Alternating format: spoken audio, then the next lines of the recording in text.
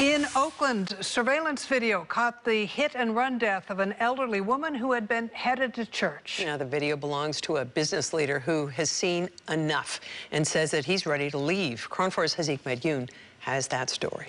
This is surveillance video showing an elderly woman crossing the street when she was killed by a hit-and-run driver last Tuesday at around 5:30 p.m. in the intersection at 16th Avenue and International Boulevard in Oakland. What happened is pedestrians holding a bag, waiting to go across the intersections legally. I spoke by phone to Oakland business owner Bruce Vong.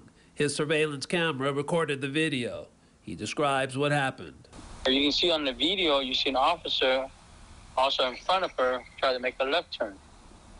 And the Hummers on the video try also to make a left turn in the opposite directions. The Hummer, I guess, got panicked or something happened. He make a left turn and he ran over the pedestrian.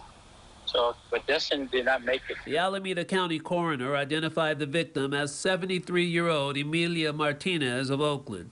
OPD investigators say the officer in the patrol car seen in the video made a U-turn to assist the victim. Vong says this is just the latest incident of what he calls lawlessness in the city of Oakland. The city going after business owner, property owner, but they're not going after criminal, and it's out of control.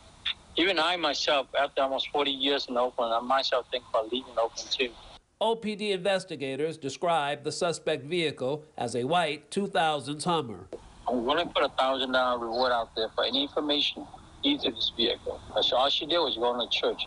She didn't deserve this. Anyone with information is asked to contact Oakland police. Haaziq Madyun, KRON 4 News.